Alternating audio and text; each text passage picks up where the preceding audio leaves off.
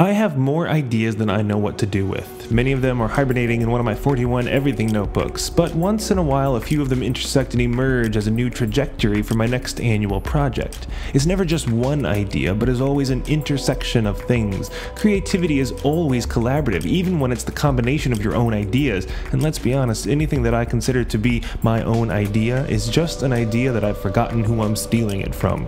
And so as a new year is about to begin, a new annual project comes with it. The ties will continue, the push-ups might make a resurgence, the bridge is still resting for now, but in 2015 I will be undergoing an experiment in iteration and ideation, and it all starts tomorrow.